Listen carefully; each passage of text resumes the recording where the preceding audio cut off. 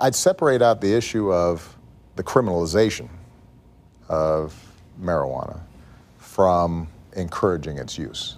I think there is no doubt that our criminal justice system generally is so heavily skewed towards cracking down on nonviolent drug offenders that it has not just had a terrible effect on many communities, particularly communities of color, rendering a lot of folks unemployable because they got felony records, disproportionate prison sentences.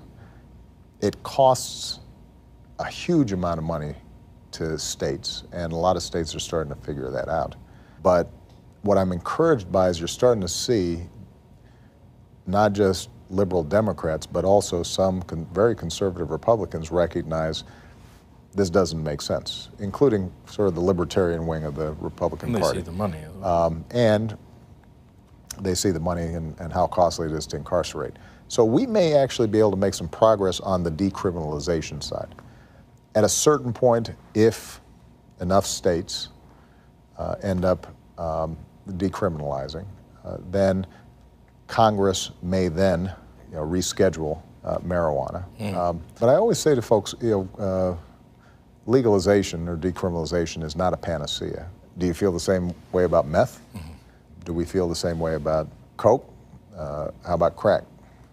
How about heroin?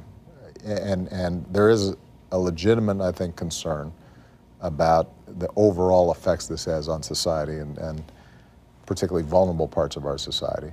Substance abuse generally, legal and illegal substances, is a problem. Locking somebody up for 20 years is probably not the best strategy, and that's something that we have to rethink as a society as a whole.